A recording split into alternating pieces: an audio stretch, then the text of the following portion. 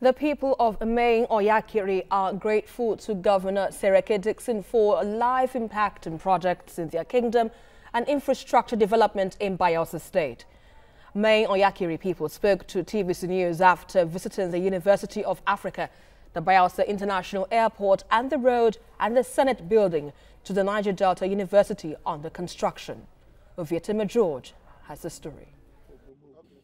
The Niger Delta University Road and Senate building are under construction to give the state-owned tertiary institution in Amasoma a facelift.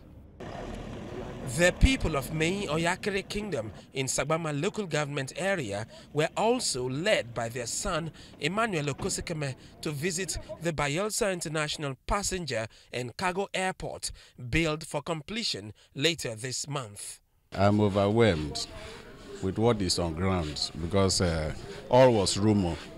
We just come to actually confirm exactly what is on ground. In fact, we appreciate what he had done for the people. Every community you go in this state, his footprint is there.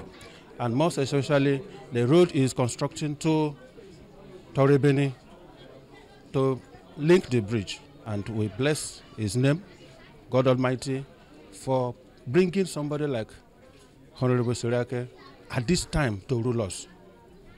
Comrade Emmanuel Okosekeme is a very nice young man. He has brought a lot of, developmental strides to the people of Main Oyakiri. The Main Oyakiri chiefs and elders were also at the University of Africa in Tororua, the second state-owned tertiary institution. They also visited Governor Seriake Dickson in his country home in Tororua.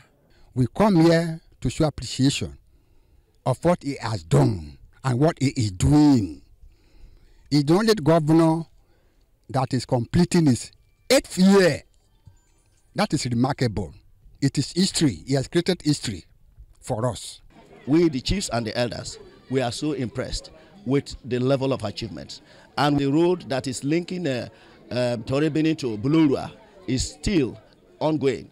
And we hope before his tenure will run off, I believe that all those projects will be fully completed.